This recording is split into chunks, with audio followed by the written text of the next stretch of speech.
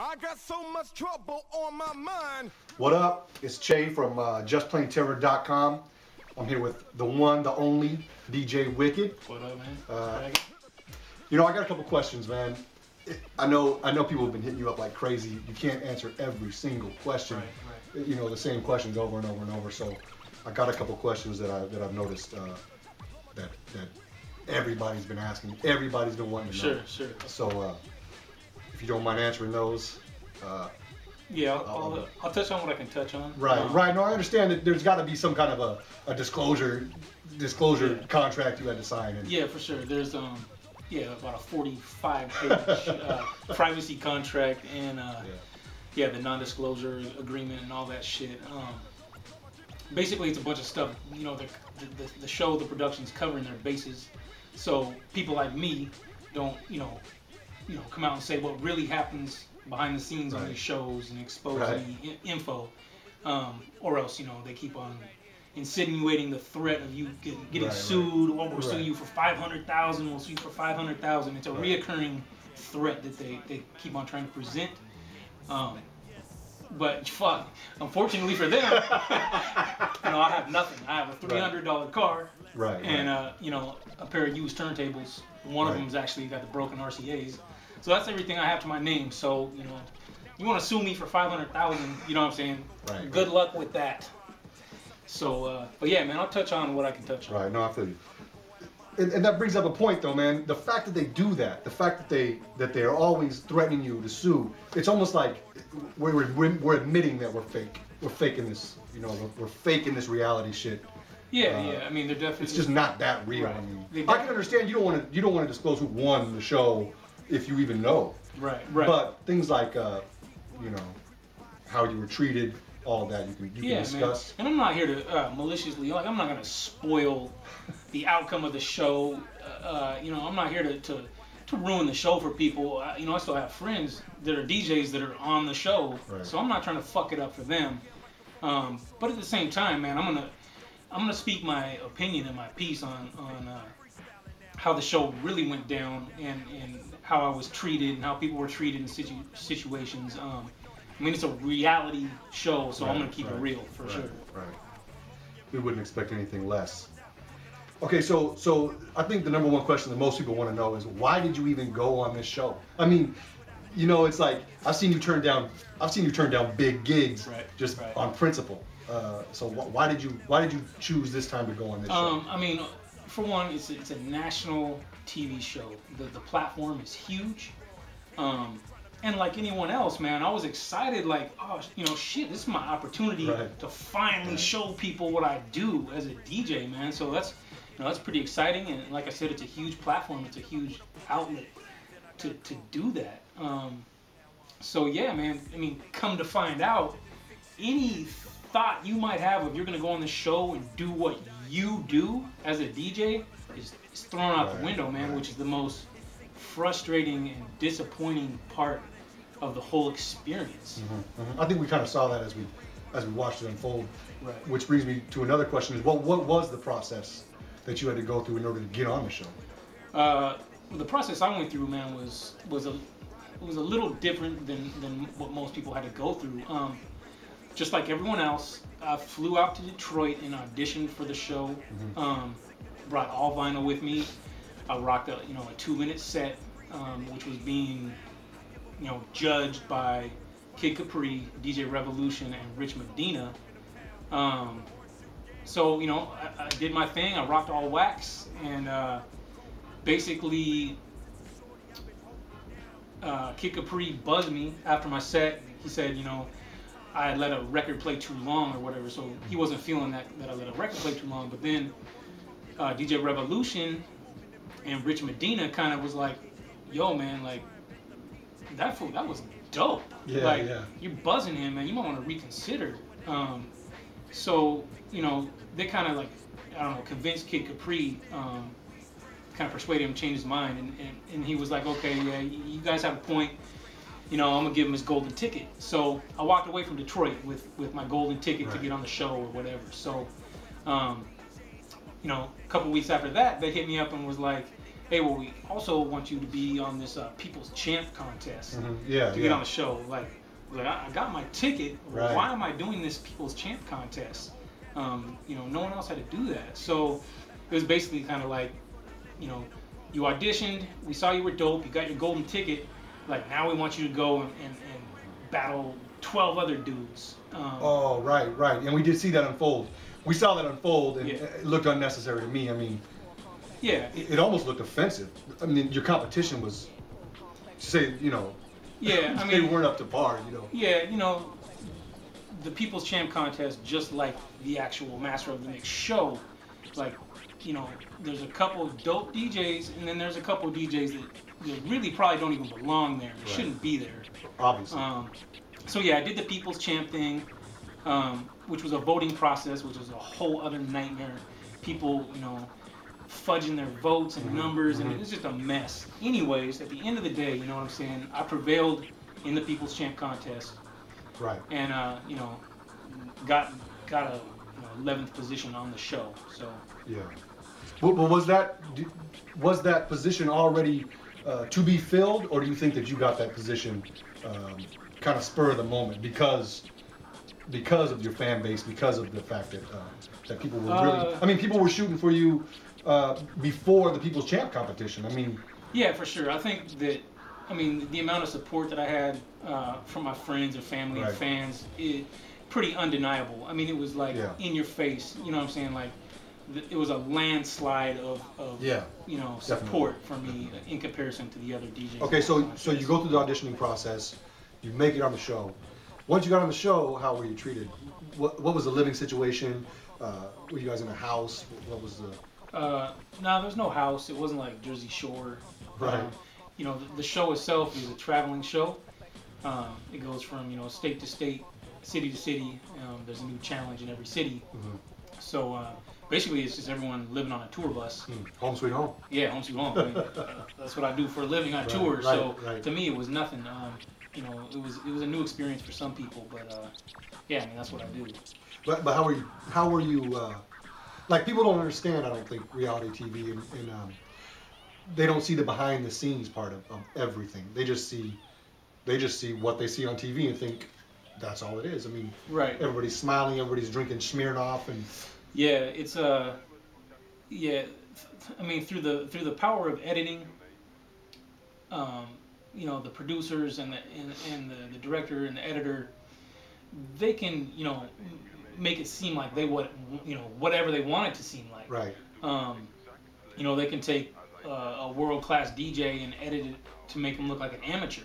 Obviously. And they did that in some instances. So it's pretty fucked up. And you're right. The average everyday Joe Schmo viewer at home has no clue as to what's going on behind the scenes. And I think that shows too, with people saying, "Oh, he's just a sore loser. He's speaking out because he got kicked off." Right. I mean, people who know you know that's not your style. I mean, exactly.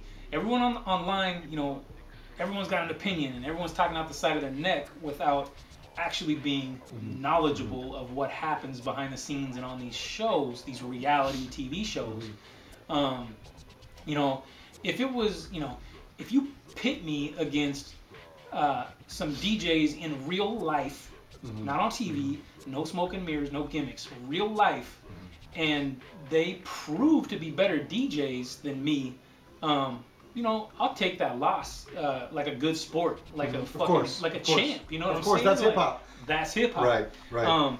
But if you pit me against like dudes in gold shorts with a whip that are doing pre-made mixes, and if you try to pimp me and exploit me and treat me like an amateur and do this shit in a public format on national TV, like, I'm gonna pull your fucking card and I'm gonna stand up for myself, because I'm a stand-up dude. Right, and that's hip hop. And that's hip hop. So we saw the whole cast.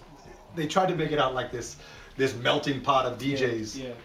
Some of them were on their looks alone. I mean, really. But how do you think you fit in as a DJ within that cast? I don't think I fit in at all. Like, I was definitely an outcast. You know, I'm the underground dude. I'm the vinyl dude. I play at the after hours parties and the smoky bars, on some grimy, you know, raw hip hop shit. No one else in that cast really fit that role. I mean, DJ P was a vinyl dude. Yeah. So we have that in common. But yeah, man, as far as that's concerned, I was definitely kind of an outcast. At least I felt like kind of an outcast in that group. Speaking of P, and of course DJ Total Eclipse, who else did you see that was a standout? I mean, that's the thing. It's like you see somebody like Total Eclipse on that show,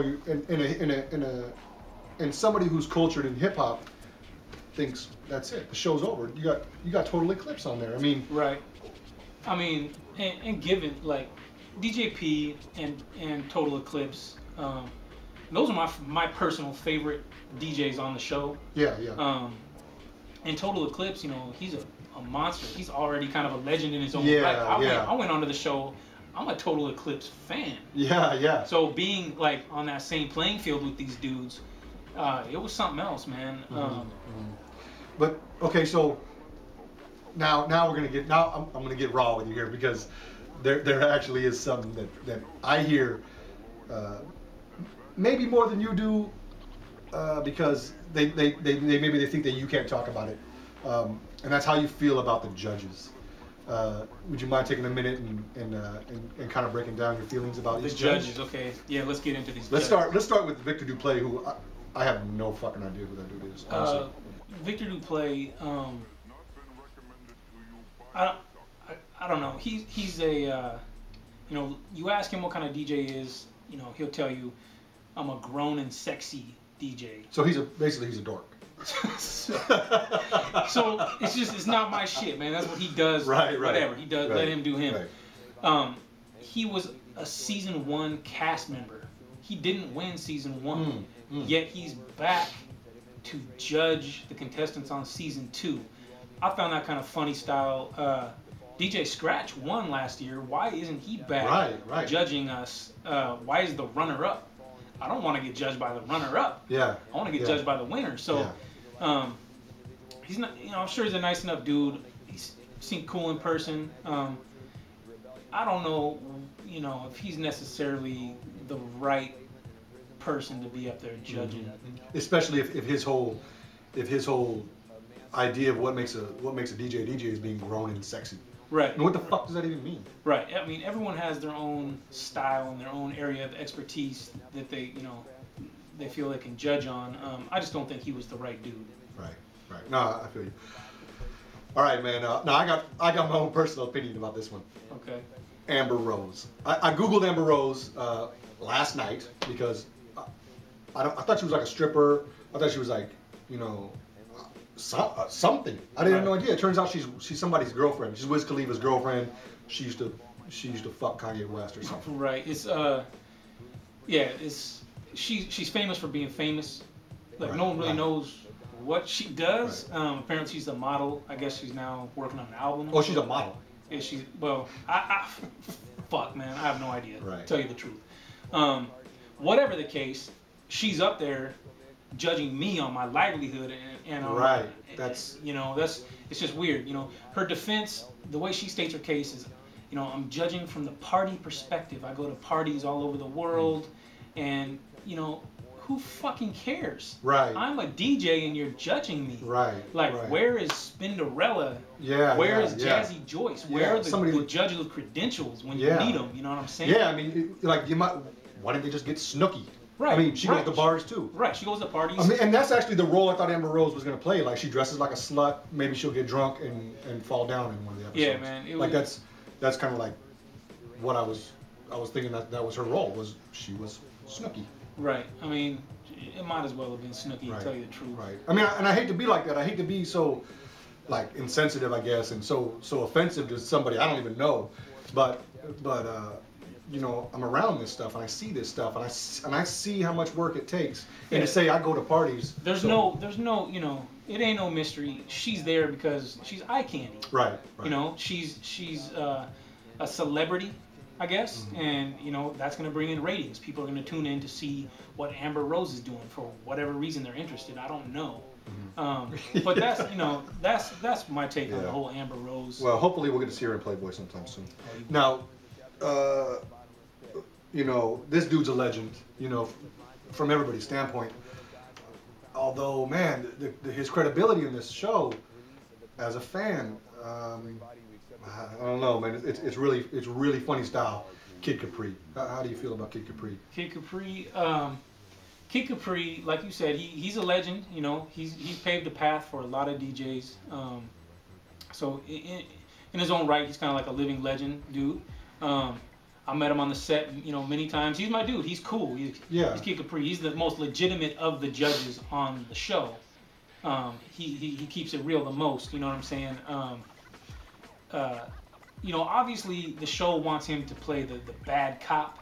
Right. They want him to be the Simon Cowell, like on American Idol, like the arrogant, the asshole. Asshole judge tells you like it is, and I'm Kid Capri, what I say goes, that shit, which is fine for the TV show, but like, yo man, like, check the ego in at the end of the night, like when you punch out off the clock and you're not on the TV show, leave that act and the ego shit on the show, because it just makes you look like a fucking especially dick. when we all saw him get punched on YouTube and cry like a, well, we saw him cry about it.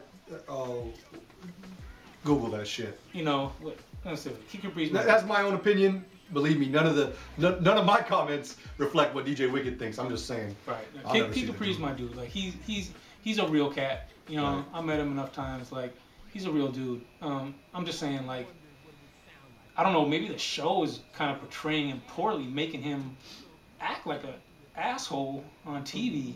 I don't know. Was he like that though when you? He's always been cool and personable with me.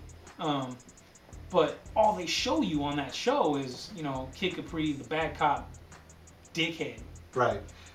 But you would think that eventually he would say, "Hey, man, this isn't me. This isn't me. I don't want to be portrayed like that. I feel these dudes. I was DJ Wicked at one point." Sure. I mean, and DJs, DJs have egos, kind of like rappers. It's just, it's hip hop. You be proud of who you are and what you do.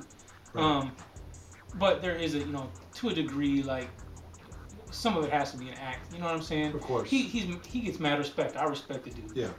He's a pioneer. He's an OG. But leave that shit on the show. You know what I'm saying? As a person, like, respect people like you want to be. Treat people how you want to be treated. Exactly. Like, I'm a man, dude. So like, that TV show shit is all fine and dandy, dude. But treat a motherfucker with respect. Yeah. Period. Yeah. Right. Because you can get punched more than once. Yeah, he said it. All right, so the show's done. You go home, and you turn to BET at midnight, and you watch it yourself as a fan, if you can call yourself a fan. What did you think of the overall production, the editing process, how it was put together, how the show flowed? Shit. Honestly, man, I'm not a TV dude, but when I watch that show, even I can tell, man, that the production is fucking piss poor. It's horrible. It's choppy, kind of jumps all over the place, hard to follow. It's just fucking garbage. Yeah. You know what I'm saying? Yeah. Like, I think everybody saw that. I think anybody who watches it, the show's a half hour long. I mean, you got however many, 10 DJs, 11 DJs, right. 10 on your night. Right. And you're going to fit them all into a half an hour show, or even half of them into a half an hour show. It was almost like, honestly, man, it felt like an infomercial to me. It felt like a Smirnoff vodka infomercial. And a lot of people are realizing that. I mean, it's a 30-minute fucking vodka commercial. Right. You even drink vodka? I mean, dude, I don't fucking drink alcohol. I've never drank alcohol in my life. So that's the irony is pretty fucking silly. But yeah, it's it's a vodka commercial. Right. It has little bits of DJing sprinkled here and there. I think you maybe saw 6-7 seconds of my set. Yeah. So it is what it is. Right. Everyone's been speaking up on that. Yeah. Well, and the episode you were on, we saw this blind challenge thing. Tell us how you feel about that. I mean, the blind challenge, basically it was, you know, they put a fucking screen in front of you. You can't see the crowd, and the crowd can't see you. Right. And you're supposed to, you know, rock a party. So, you know, they came to us in the middle of the night before, and you know, gave me a thumb drive. This thumb drive. Okay, Wicked. These are your 10 songs you're gonna rock the crowd with. And I'm just like, what the fuck what is that? Like, I play records. Are you kidding me? A thumb drive? Yeah. So and then on the thumb drive you have, you know, a country western song, a couple house music songs, slow R&B track. Just a bunch of garbage that you would never even fucking play. That no one would play in a 5-minute set. Even Amber Rose wouldn't dance to that shit. Which is exactly, which is, you know, it's a challenge. It's designed to be tough. Of course. You know, it's a stupid challenge in my opinion. You know, it just brings me back to that whole thing of like, if you go onto this show thinking you're gonna do you and play your joints that you know rock the crowd and in your style and shit. That's not an option. You're doing their version of you, which is always going to be whack. Right. You know. Right. Did you even know? I mean, did they say, oh, and by the way, brush up on your Serato? Because although we know you don't use Serato. Nah, it's almost like they don't even. The producers and crew don't really even understand or comprehend the whole Serato versus wax thing. I mean, there's a reason they call me a vinyl purist, you know, hence purist, because I purely play records, real records, you know. So, you know, coming at me and not, you know, denying me that I didn't have an option. I couldn't use records. It was just out. Well, I would never do that. I don't play Serato. So, you know, just, you know, you want to make a fair playing field. You know, just let everyone do whatever they do, however they rock. Make it a competition. I mean, compete against each other. Don't, don't compete against what they make you. Right. So anyway, yeah, it's disappointing. More so disappointing that the production crew doesn't understand. They don't. It's like they don't get it. So it's super frustrating. I can imagine. So it wasn't necessarily the song selection that really threw you off. It was more Serato. I mean, I say that because I know you I've seen you be diverse. I know you have the Got MILF mix CD. I've seen you rock parties playing stuff that wasn't. Yeah, the music portion of the challenge was nothing. I mean, I'll make anything sound good. You know, I'll make anything sound good. Yeah. Period. But it's the medium, the format. Like, they call me a vinyl purist because I play purely vinyl. So, you know, expecting me to use Serato or forcing me to use Serato, not giving me another option, didn't really create a fair playing field. Yeah. You know, I've used Serato twice in my life. Okay.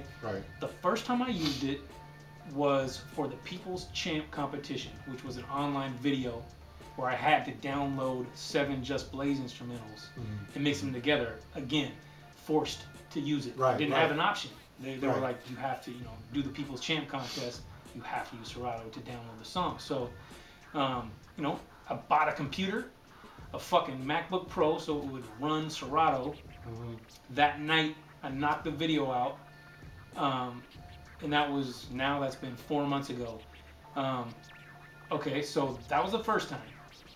The next time I used it was in the Blind Challenge on the TV show.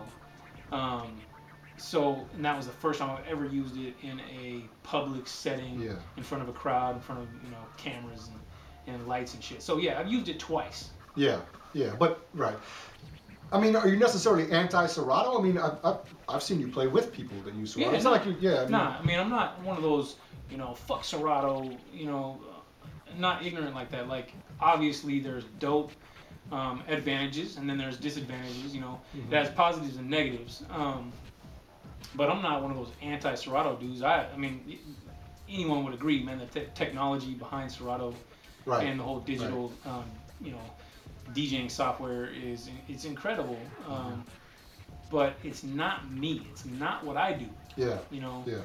It's not what I prefer to spin with. Can you ever see yourself maybe adding it to your repertoire, adding it, you know, to your arsenal?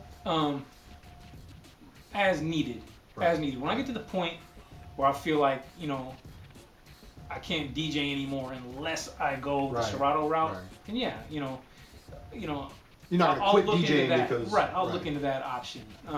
But for now, it's like I do vinyl and I can hang with whatever format you use. Yeah. I can hang with just my records. I'm good. Yeah. You know, Yeah. that's my, you know, records are my passion. It's more than just preference of what I like to play. It's a lifestyle. It's part of DJ culture. You know. Yeah. So I'm a vinyl purist. It's plain and simple. Like forcing me or persuading me or bamboozling me into having to use Serato, that's not right, you know. Right. But again, it brings you back to, if you think you get to go on the show and do what you do, no, you don't. You're wrong. You do what they want you to do. Yeah. You know, you do their version of you. Yeah, it was almost backwards to me, like knowing several DJs. It seems like you shouldn't only know Serato. I mean, it seemed backwards. Like everyone should be able to play off records. Everybody should be able to use vinyl. Yeah, because that's the foundation. Yeah, if Serato is more convenient for you, of course. But you know, every DJ I know has a collection of records. Right. I mean, granted, most of the DJs I know have been DJing for 20 years, but yeah, and ultimately, at the end of the day, it just comes down to use whatever you want. Just rock the party. Yeah. Like, rock it. Use Serato, fine. You want to use iPod, fine. You want to use records, fine. You know, fuck whatever the medium, the format is. Just rock the party how you rock the party. Yeah. And I rock the party with records. Yeah. So. Right, and you know, that's kind of your pull that I see people when you break something out on record, people haven't heard. It's like he has that on record. I mean, anybody can download any song from iTunes. Sure. But that's part of the fun of going to a Wicked show is that he actually has this on record. Right. Like I mentioned before, everything DJ Wicked is like built upon.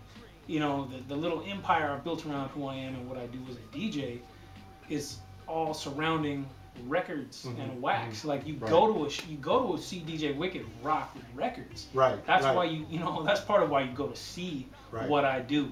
So being denied again the option on the show to do what I do, it's a little fucked up. It's a little disappointing. You'd think they especially kind of understand the first thing you do. I mean, okay, maybe at first you get to do what you do, and then they throw more challenges in. That would have seemed a little more plausible or understandable. But for the viewer to never see what you do, that did seem kind of shady to me. Yeah, it's a little, to say the very least, it's a little unjust. Right. You know, I think everyone would agree. Yeah, definitely. I gotta admit something real quick, man. I got a confession to make. I'm really glad you got kicked off that shit as soon as you did, man. Why is that? Because I was so fucking sick of watching that shit. Like, it's like, man, I only watched it because, you know, my boy's on there, but it's hard to watch. It's hard to watch, man. I was really, I mean, I want to say I was happy to see you go. I feel that. And to some degree, bro, I was fucking glad to go. You know, like, how much do you subject yourself to as a fucking man? You know right. How much do you put up with before you slap the shit out of somebody? Yeah, I mean, yeah, part of it was actually a fucking relief. It's like, after a while I figured out, okay, I've never been a part of TV, but now that I see the behind the scenes shit of what really goes down and how you're treated and how things are designed, yeah, man, to some degree it was like a blessing in disguise. Get the fuck out of here. Like, you know what I mean?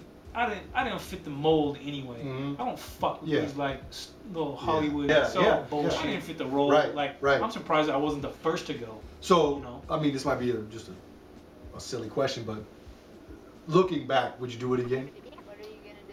Fuck no. I would not do it again. Am I glad I did it? Yeah. I'm glad I did it. Right. It was it was nothing but a learning experience. Yeah. So when they call you back to be a judge next year, they ain't fucking calling me back, dude. They ain't calling me back. Good. But yeah, man.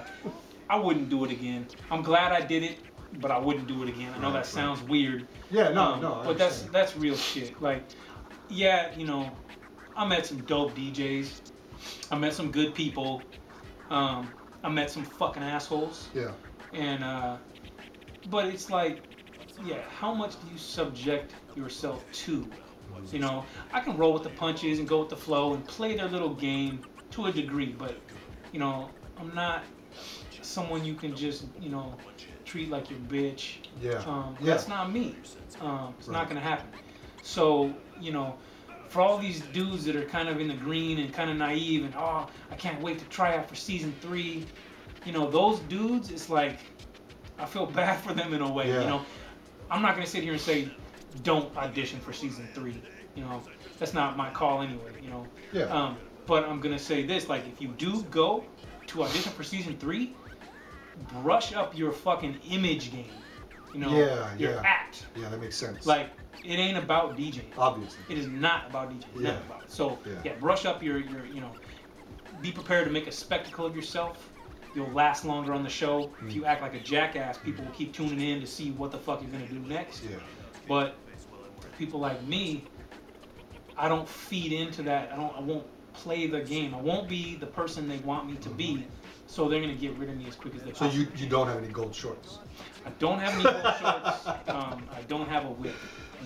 So what's next then? I mean, that's Master of the Mix is over. Yeah. You know, so we think, right? I mean, for you, what's next? Well, I can't even really speak on it right now. I've been working on something for the last few months. It's gonna be, I'll just put it like this. It's gonna be the biggest power move I've done in my DJ career. I'm trying to solidify right now. As soon as it's on lock, I'll announce what that is. But I got something real exciting and special planned in the works right now. Really? It's like almost Really? there. It's not quite there. I'm gonna, you know, I'll announce it when the time is right. Man, I think we can't wait to hear it. There's more to DJ Wicked. There's more people behind DJ Wicked than people get to see. Is there anybody that you wanna shout out before we go? Shout outs. I mean, you know, all the people know who they are. You know what I'm saying? My friends, my family, fans, like loved ones, people that got my back. They all know who they are. There's so many to mention. You know, it's like Team Wicked. That's the movement. You know what I'm saying? Right. There's a lot of people behind the scenes that do stuff, man. Help me out. And make that Team Wicked machine happen.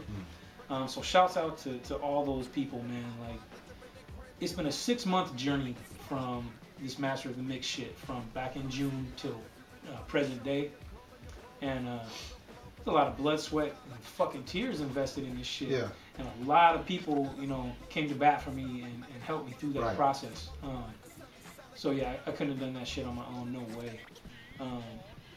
And then, yeah, man, shout out to all the people online that are fucking clueless to how a show like this runs. You know, how, you know, but everyone got an opinion, everyone got something to say. Online, you can say some shit to me, you get fucking slapped. But online, everyone's got an opinion. A lot of people, you know, auditioned for this show and didn't make it. They didn't have what it took. Like, they couldn't make the cut. They didn't make it on the show, so now they're angry and they don't like DJ Wicked. You know, fuck out of here. So shouts out to all those ignorant ass fucks on the internet.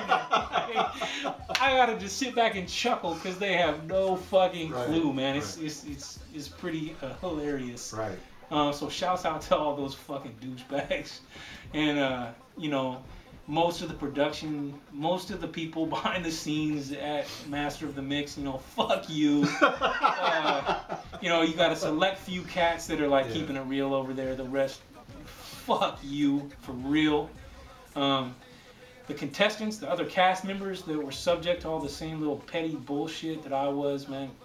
Some good people, some good DJs.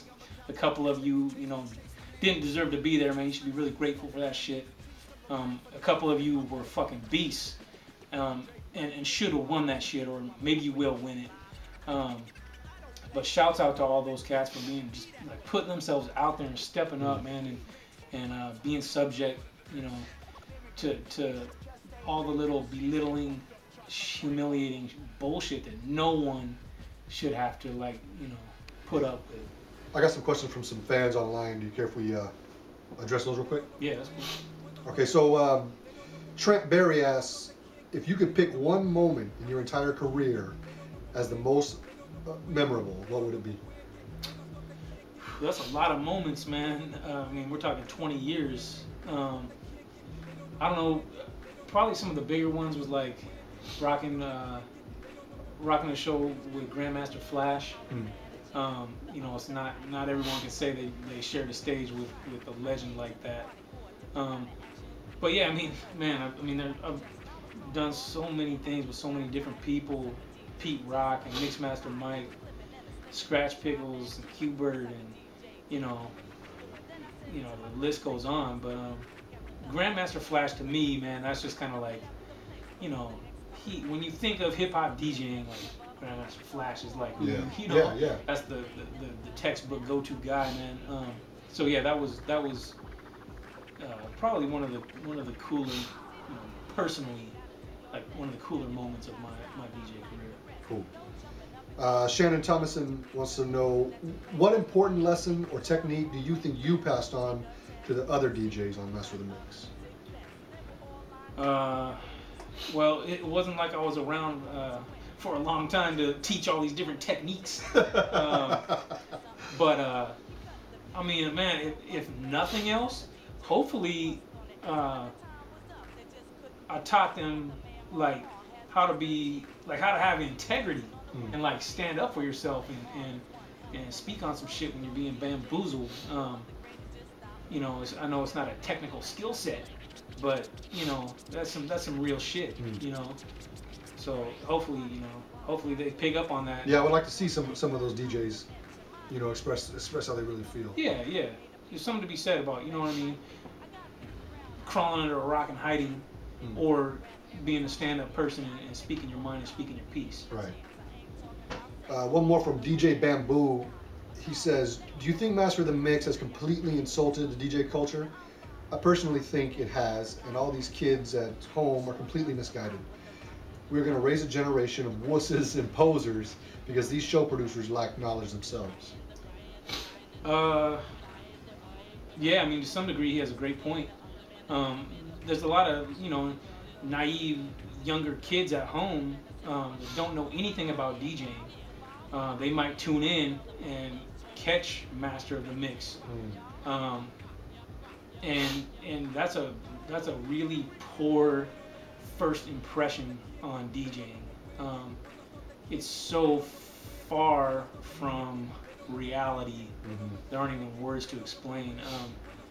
But yeah, if you know, the last thing I'm gonna do, if I had a kid and they were gonna tune in and they want to know about DJing, like the last thing I'm gonna do is put that on for them first and be like, hey, here, learn something, because that is not reality. Bottom line. Right. All right, man. I got a question of my own. When this is all done, whoever wins this competition, would you be willing to battle them? No TV bullshit, no gimmicks, no editing, no fucking around. Are you down to battle whoever wins this shit? Abso-fucking-lutely. You know what I'm saying? I don't care who wins this whole thing. Right.